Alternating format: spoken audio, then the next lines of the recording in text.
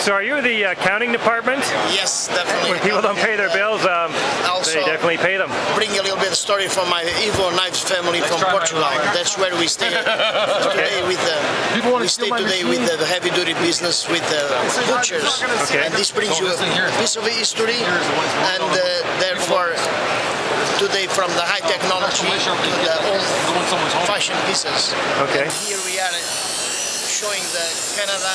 We have great knives, great products. Now, your first name is, what's your name, first name? Fernando. Fernando. Is that an actual... Yes, that's definitely an actual cleaver they're using for the small abattoirs and for the deer hunting. How big a guy do you have to be to handle that?